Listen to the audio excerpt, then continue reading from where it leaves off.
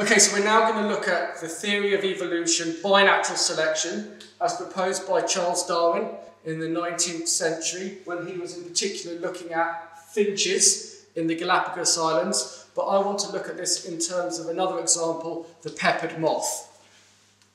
So you can see from this picture, peppered moths, some are dark, and in the case of this dark moth, it's really well camouflaged. It's got an advantageous adaptation.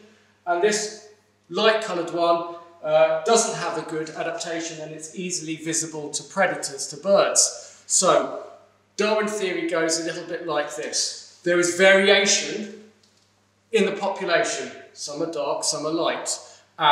You've got an environmental selection pressure, the birds that want to eat them. And then some of them have an advantageous adaptation. They're dark.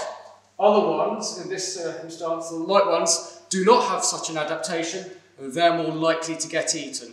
So what happens over time is that we're going to see changes in population numbers. We're going to see more dark moths and fewer light moths over time. As dark moths reproduce, they produce dark offspring, and light moths reproduce, they produce light offspring. So we can see the numbers of dark moths increase against this dark background, and the population of light moths will decrease. And that's a summary of evolution by natural selection, and I now want you to do the remaining activities. Away you go.